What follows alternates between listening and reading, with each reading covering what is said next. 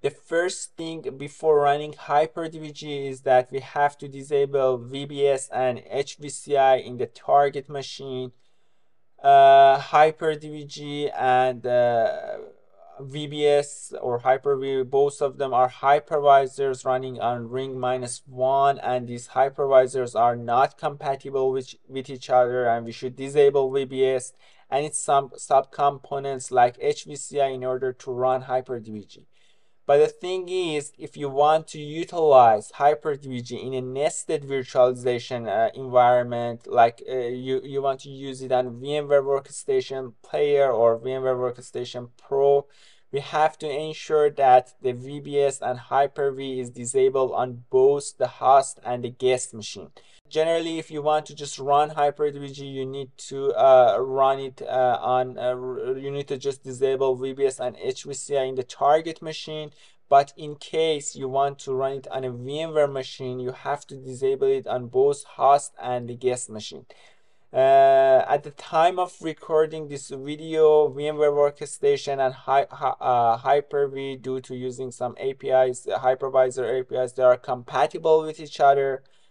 But the problem is that VMware Workstation's nested virtualization feature is not supported when Hyper-V is running in the host. So we have to disable both VBS and HVCI on the host because we want VMware to support the nested virtualization. And also we have to disable this protection on the target debug in the target guest. Both of them should be disabled. If we want to check whether the VBS is running or not, or we want to know that whether Hyper-V is running, we have to use the system information on the start menu and click on this app to check whether the VBS is running or not. Let's see an example. Okay, now let's see how we can install HyperDbg on a target virtual machine. Later, I will also describe how to do the same with VMware Pro, but right now let's see VMware Workstation Player, which is free for non-commercial use. I already installed Windows 11 here. I have to enable nested virtualization because HyperDbg used nested virtualization. So we have to enable the nested virtualization, virtualize Intel VTX EPT, and this is not AMD, and then virtualize IOMMUs. I click OK, then start this machine. As you can see, there's an error message. If you don't see this error message, then it's perfectly fine. You were able to run your target virtual machine, and you can skip this section. But right now, as we can see here, it said that virtualized Intel VTX EPT is not supported on this platform, so continue without virtualized VTX. No, this is not something that we want. HyperDbg is not able to run without nested virtualization, so I click no, and it said that it's failure. No. Both at the time of recording this, VMware and Hyper-V are compatible with each other. So if you just not enable the nested virtualization, you can easily run this VM, but this is not something we want. So in order to make VMware or force VMware to run in a nested virtualization support, we have to do some modifications on the host as well as in the target virtual machine. I try to check whether Hyper-V is running on this system or not. I go to the system information. On this system information, you can see that virtualization based security is running, and this is not compatible with VMware nested virtualization support. And also there are also other virtualization based services. Hypervisor has been detected, and it's not good. This is not how we can run HyperDbg. To disable this, first I type core isolation, or to and go to the core isolation and disable it. Make sure to enable it again once you finished working with HyperDbg. And after that, I will go to the Windows features, turn Windows features on or off here. Then I will disable Windows hypervisor platform and Windows virtual machine platform. Both of them should be disabled. Make sure if one of them is selected, just disable both of them, and after that click OK. No, wait for it, and once you disable this feature, you have to restart your computer. So I stop the recording, and after once the computer is restarted, I will back here again. Okay, we restart the computer, and once the computer started again, I go to the system information, and we go here, as we can see that virtualization based security is not enabled. So we are okay to run and see whether VM or target VM is running with nested virtualization support or not.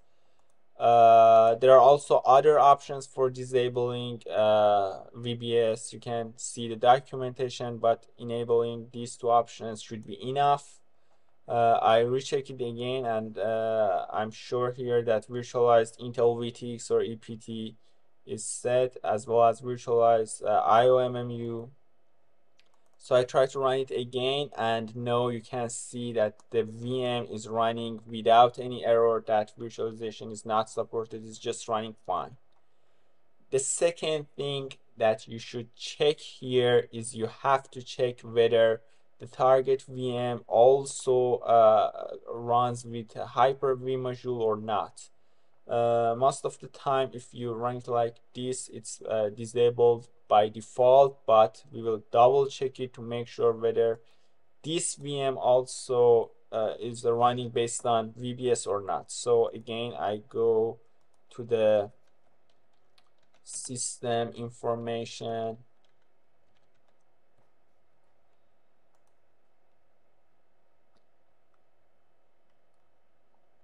as you can see, virtualization based security is not enabled here.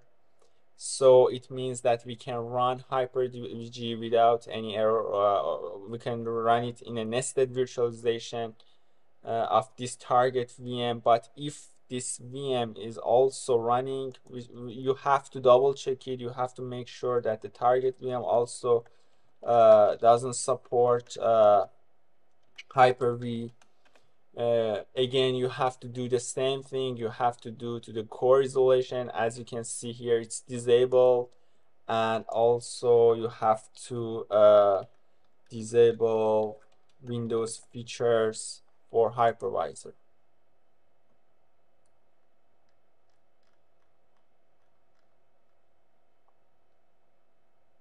As you can see, both of them are disabled, so we are good to go.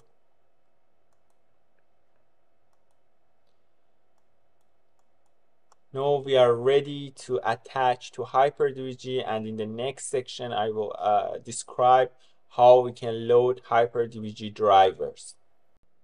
The next step after disabling HVCI and VBS on both host and the target guest is to attach HyperDbg.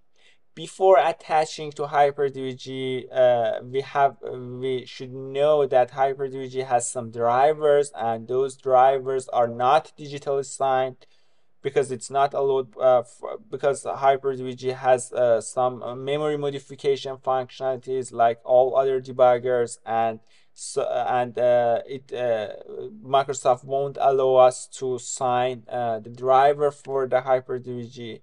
So we have to find a way to bypass the driver signature enforcement and the patch guard in order to run our driver. For this purpose, there are plenty of options. I want to explain all of them in details. But the first option is to attach KDNet or attach WinDbg into the target VM or into the target machine. It's because once you attach WinDbg to a target VM machine, by default, the driver signature enforcement will be disabled because a debugger like WinDbg is attached, and after that, we can use the fact that the DSE or driver signature enforcement is disabled and load the drivers for HyperDbg.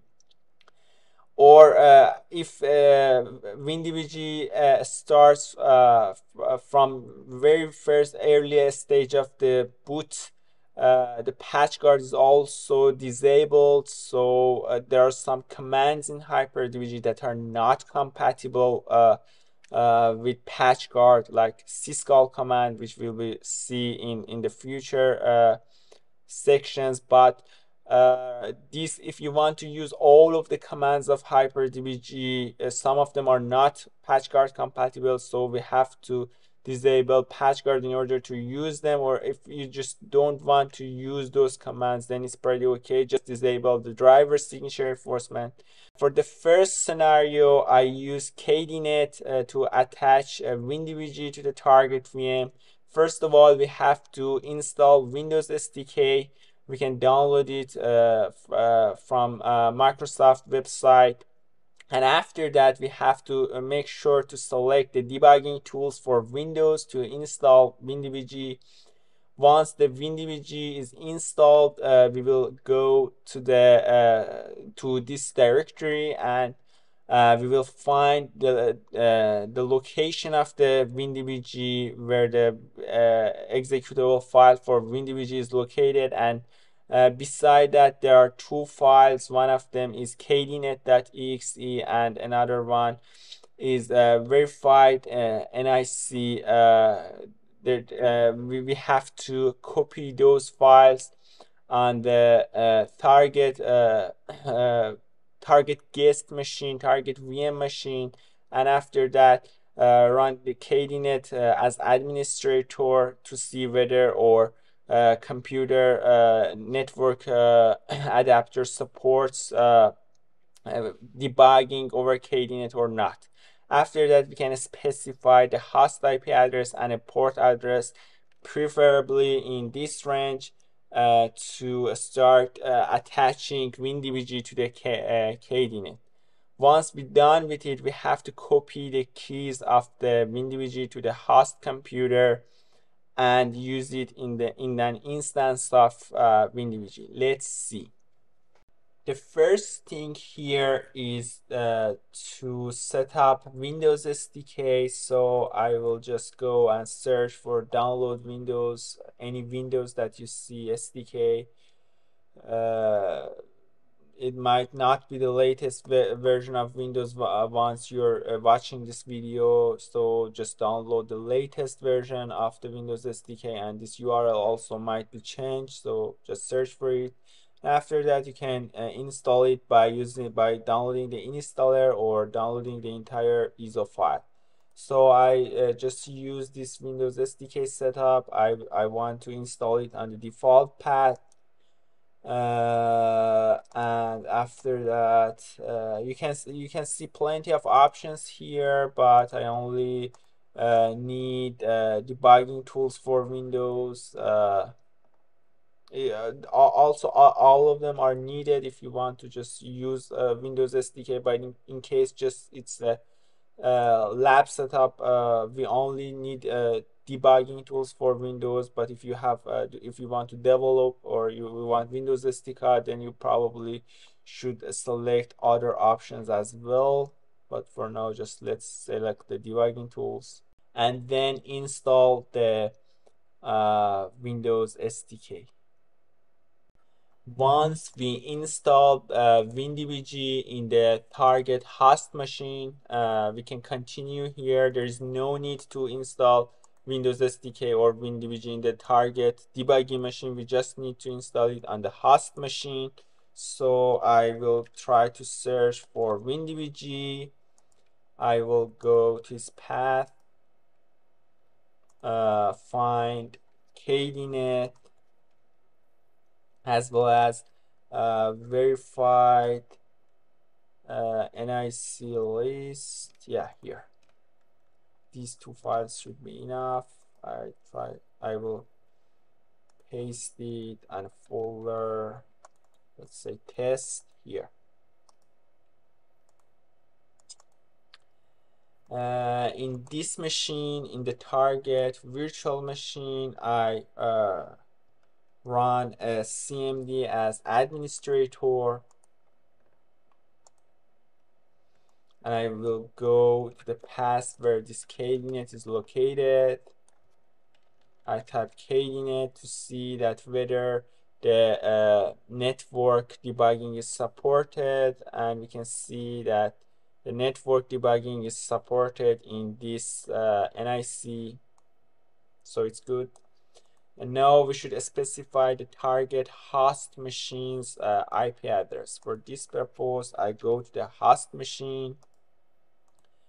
No need to run it as administrator. On the host machine, I run ipconfig, and you can see that the VMware workstation network adapter is located at this address. So I'll go back to the guest again. This time I typed ipconfig here, and actually we need this address. Yeah, we are in VMnet 8, so this is the same address range here.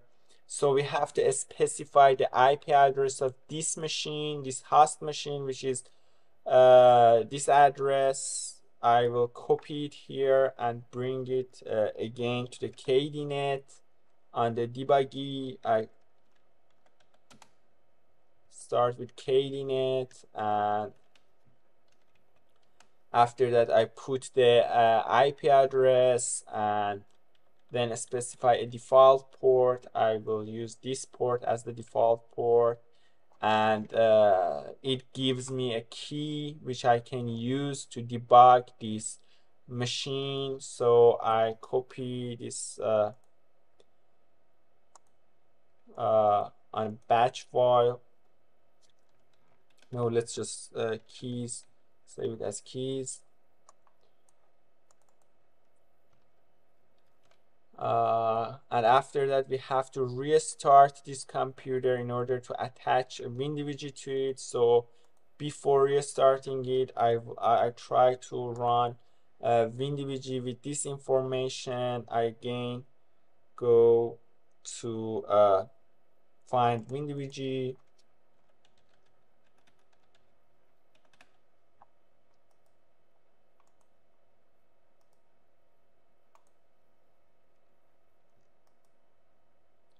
copy it as path and paste it here. You can also create a batch file. So once you click on a batch file, this command just opens for you. I just typed it manually.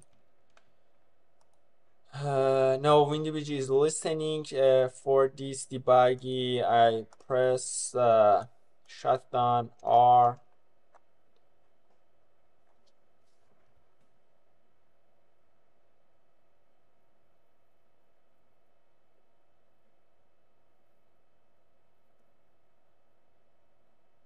As you can see here, this target is connected to the WinDbg.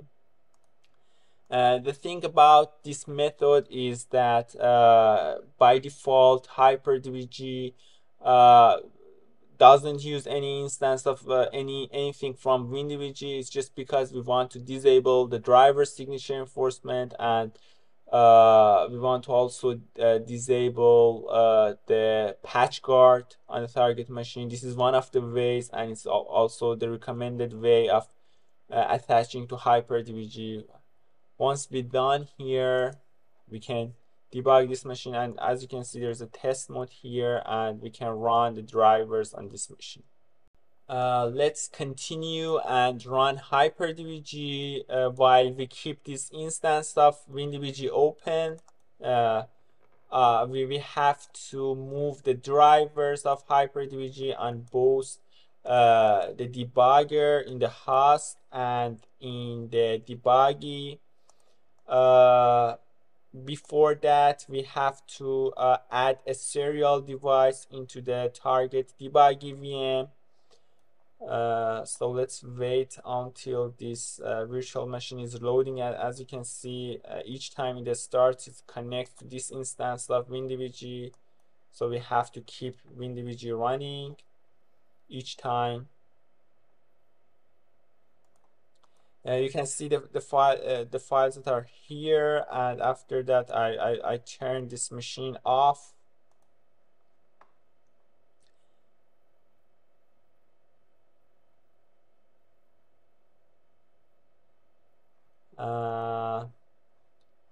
Then I start the VMware workstation again. I go I should power this on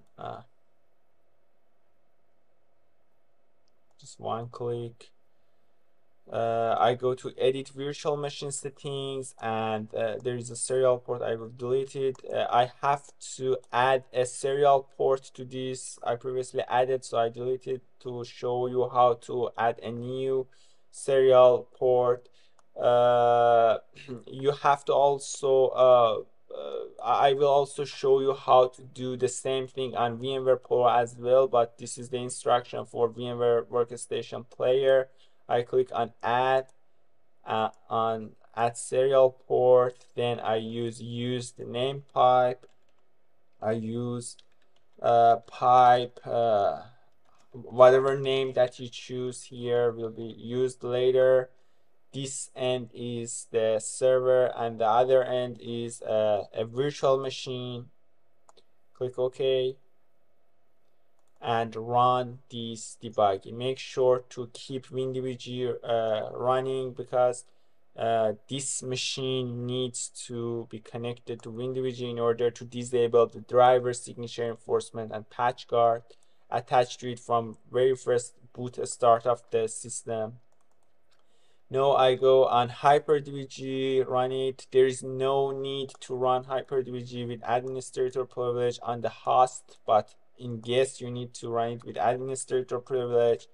Don't worry again about this command. I will talk about it later, but for now we use the .debug command to just connect in the debug to connect to the debuggy. We use .debug remote named pipe, and we can also use the .debug remote serial with a specific baud rate and COM port name. This is for the times that we have a physical COM drive or a physical serial drive, but right now we are debugging a virtual machine, so using name pipe that we added as serial is enough. .debug remote is in debugger, and .debug prepare is for the debuggy. So I just copy this command in host and run it first here. Now it said that waiting for the debuggy to connect. I will go back to the debuggy, and this time run the debuggy HyperDbg as administrator. I will again type debug, and this time we have to select the correct COM port. I will select COM1 to see whether it's working or not. As we can see here, it's probably wrong, because it said that the debugger is sending. It's probably some problems handshake, or we didn't select the correct COM port. So I just close HyperDbg, run it again to select the correct COM port. This time I select COM2. There might be also a COM3, COM4. You have to test all of them to see what's the COM port, or you can also see it from the device manager to find the correct COM port. I just try to test it, COM2, and yeah, it's now connected to the HyperDbg as the driver signature enforcement is bypassed, and it syncs the symbols. We can configure the symbol pass. We'll see it later, and we can also press Ctrl+C to pause the debugging. As you can see, this debugging is now paused, and we cannot do anything with it. And once we press G, it continues.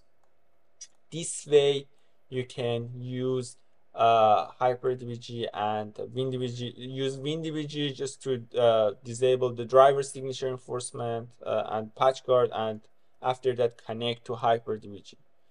There are also other methods which I will show you later. There is a second option if you prefer not to use KDNet, if you prefer not to use WinDbg on your target machine. There are also several other options. If you just want to use the WinDbg, which is the recommended way of using HyperDbg, is pretty okay. You're done with it and know you can use HyperDbg, but in case if you don't like to use WinDbg, you can attach to HyperDbg by temporarily disabling the driver signature enforcement. The thing is, this action should be done in the guest machine, in the target debugger, in the target virtual machine, and this is probably the simplest way of disabling driver signature enforcement on both Windows 10 and Windows 11. But the thing is, this method is temporarily disable the driver signature enforcement. So once you restart the computer, the driver signature enforcement will be automatically turned itself on. In order to disable the driver signature enforcement, we have to press and hold the shift key on keyboard and click on the restart button. Then we go to the troubleshoot and advanced options, startup settings, and after that we will restart the system, and once the computer restarts, we'll see a list of options. We have to press F7 or 7 number on the keyboard to select the disable driver signature enforcement, and once the computer starts now, we are able to install unsigned drivers on the target machine. But the thing is, you have to keep in mind that this method won't disable patch guards. So some of the events that we see in the future, like syscall, which are not patch guard compatible, will cause blue screen of that. But if you don't want to use those events, it's pretty okay to use this way. Let's see how we can perform it. Let's see how we can temporarily disable the driver signature enforcement. I press shift, I keep pressing shift, and then go to the restart. Meanwhile, my shift is still pressed.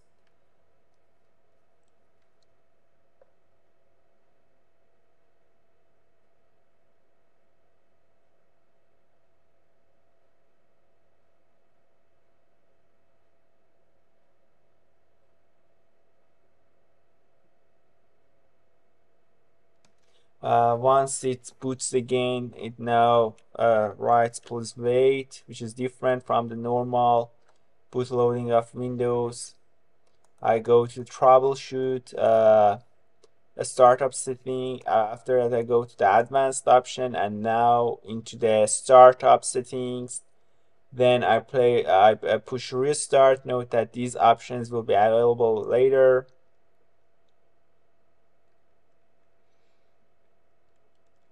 Now at this stage, I press 7 or F7 in order to temporarily disable the driver signature enforcement. Meanwhile, I run one instance of HyperDbg here.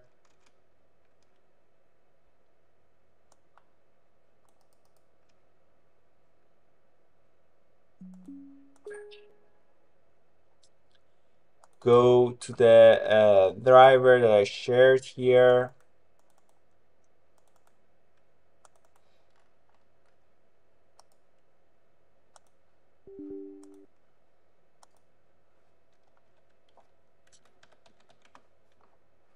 And load the driver.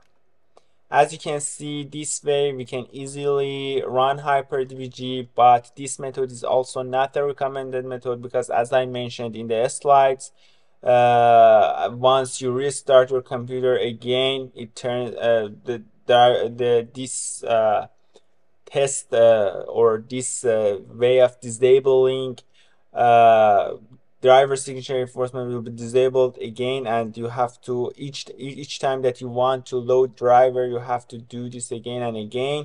And also patchguard is running in the system, so some of the commands are not supported or will cause blue screen, but it's a very quick and fast way of loading HyperDbg without attaching to KDNet or WinDbg. Another way of attaching, another very cool way of attaching to HyperDbg is by using EFI guard project. If you're just okay with the previous methods, it's pretty okay, but this is a very cool and recommended way of connecting to HyperDbg. If you don't want to use WinDbg, if you don't want to use KDNet, or if you don't want to temporarily disable the DSE by the previous method, you can use the EFI guard project to disable both patch guard and driver signature enforcement. If you want to run, this is also a recommended way of attaching to HyperDbg. This is really cool. You can use this project on the physical machine if you want to run HyperDbg locally, I mean in VMI mode, or if you want to local debug your host machine, you can use it on your physical machine. But if you want to just use it on debug a virtual machine or a VM machine, you only need to use it in the target PM. So there is no need to run it in the physical machine if you want to debug a target virtual machine, a target guest. For this purpose, first download or compile the latest version of the EFI guide from this repository. After that, we have to open a PowerShell with administrator token. Then we run the following commands. As you can see here, mount wall command with /s flag mounts the EFI system partition on the M drive, and then we will copy the specified EFI guard files into the system partition. Now we need to configure the BIOS to boot from EFI guard. Then we reboot the VM, and when the VM where a splash screen is showing, we will keep pressing escape and F2 to get into the BIOS. Then we will go to set up it. For more information, please refer to this link, but I want to show you how I set up this EFI project on my machine. Let's see. Now let's see how we can use the EFI guard project in order to load the driver and bypass patch guard. I will go to the target virtual machine. As I previously said, we can also use this project on our local physical machine, but right now it's only enough to run it on the target virtual machine, as I only want to debug this virtual machine. I don't need to use HyperDbg in VMI mode. I extracted the project here in downloads, and after that I try to run these commands. First, run a PowerShell. I forgot to run it as administrator.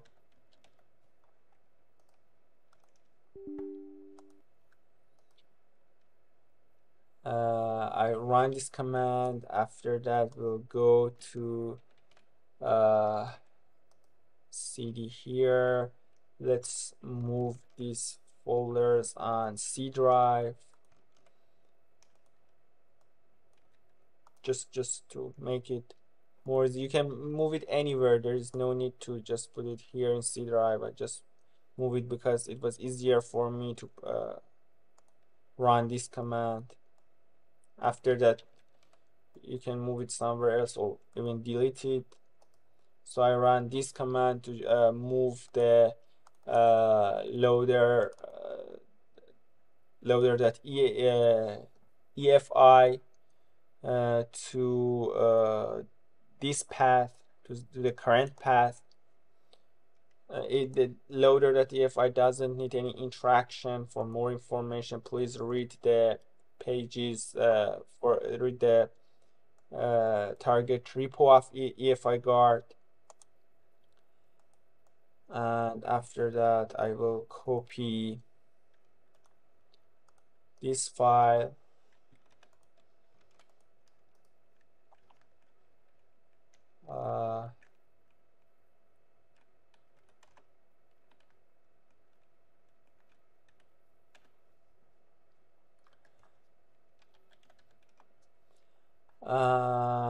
The next step here is just going to the boot menu, to the BIOS menu of this VMware. So we set everything here. I will go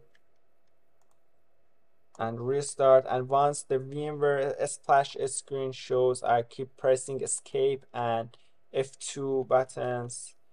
So we'll go here in the boot manager. There are plenty of options here, like boot Windows normally, Windows boot manager. We'll go to enter setup. There are boot from a file and or configure boot options. We'll go to the configure boot options, and there is an add boot option here. In the add boot option, we will select the target EFI file. For HyperDbg, I use it here.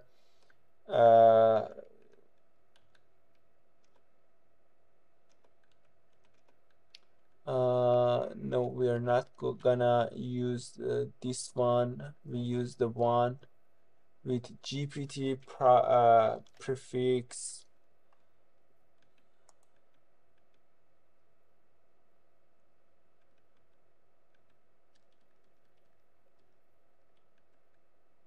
Let's test this one to see whether we can find the EFI. Yeah. Here you can see that there are two files, Microsoft and boot. I will go to the boot. You can also search to find these files. There is one Microsoft for EFI files, and there is one boot. And here we choose loader.efi, the file that we previously downloaded from the GitHub repo. And then we will create some optional description here. I press enter and put some name, for example, Sina, as the description. Sina, and as optional data, again, I use Sina. After that, I will commit changes and exit. Now we can configure drivers or boot from a file, but I will exit to the boot maintenance manager, and I want to change the boot order of this system. We can boot from this Sina, but I press the plus button here to move them up.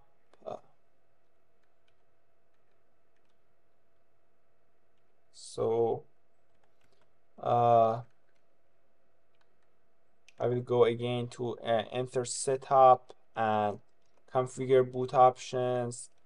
Then I go to change boot order because I want Sina to run as the first I selected as the first boot option here. It's currently the Windows Boot Manager is the first option. So I will go and select it, press enter on the change to order. Then by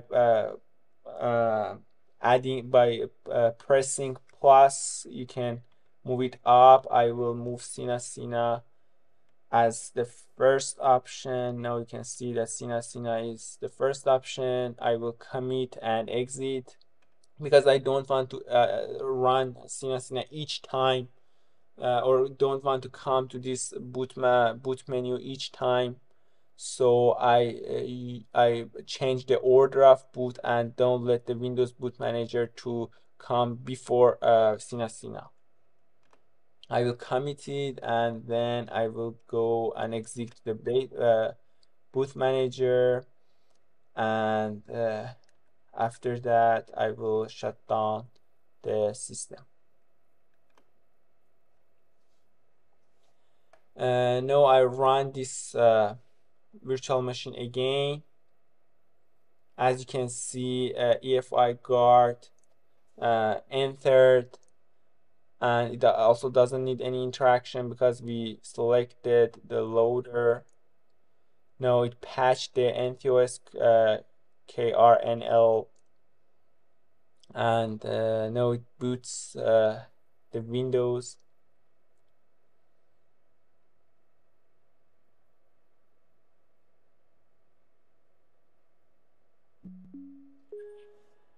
Once we are here, the next step is once we are here, the patch guard is disabled, EFI guard disabled, the patch guard, and now we want to ask EFI guard to disable driver signature enforcement for us.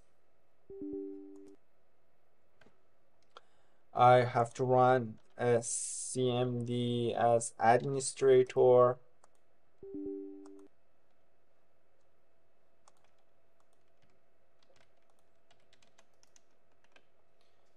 And I run it with -C to check, and it said the check was successful. So we can use this EFI guard. I will press D to disable it, and it said that C option, which is located here, is successfully disabled the DSE, and we are sure that patch guard is also didn't start. I go again to HyperDbg to test whether this option works. As you can see, there is no WinDbg here. We didn't attach any WinDbg. I will use .connect local and then load VMware.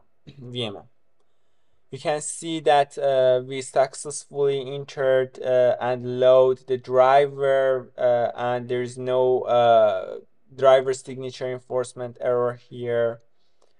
You can, as I mentioned before, you can also use this EFI guard on your local system if you want to local debug your host system.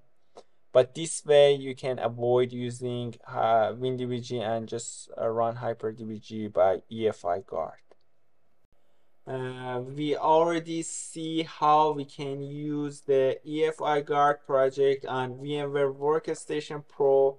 Now let's see it with the VMware player. First, you can download or compile EFI guard and move it in the target machine. No, exactly same as VMware Pro. I run one PowerShell as administrator. Copy some commands.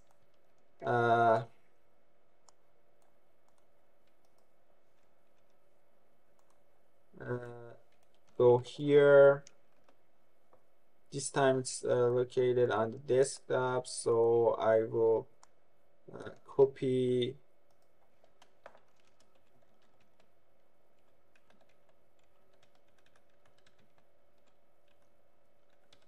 EFI guard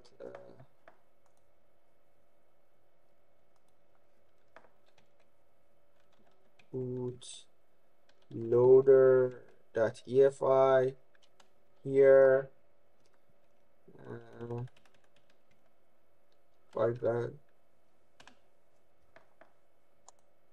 and exactly same as VMware Pro, I restart this machine and keep pressing escape and F2 once the splash screen of VMware is shown. Again, I go to enter setup, configure boot option, add boot option, and this time I go to EFI, second option, boot. Then I use loader.efi here as the input name. I choose Sina2 Sina2. Again, as the input optional data, I press enter and Sina2 Sina2. Then I go commit changes and exit. I go to configure again, change boot order, press enter and press plus button to bring the Sina2 as the first bootloader. Then I commit changes and exit. Then I go and exit the boot maintenance and shut down the system. Again, I run this virtual machine, and as you can see, the EFI guard project is now running.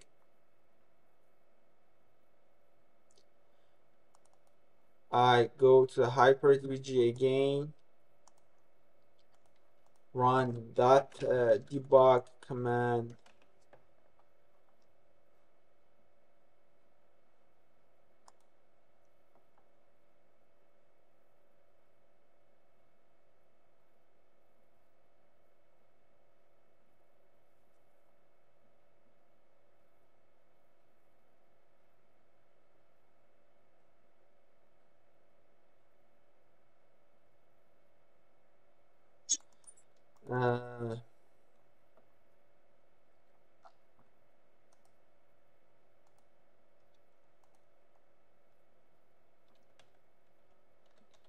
debug. We should prepare it.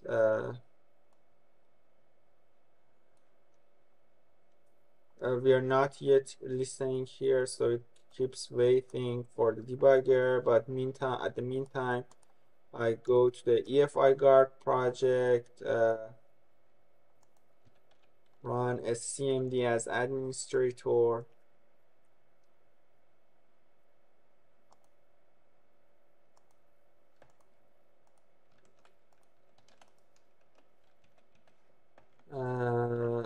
I will check it and it said successful, so I press -D to disable the driver signature enforcement, and now I will try to listen as the debugger here.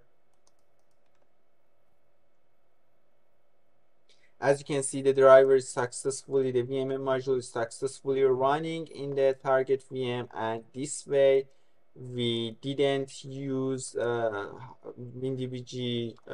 We just used the EFI guard project to bypass the patch guard and the driver signature enforcement, and you can use the debugger here. This is also one of the recommended way. We recommend to use WinDbg or use EFI guard. Both of them are okay.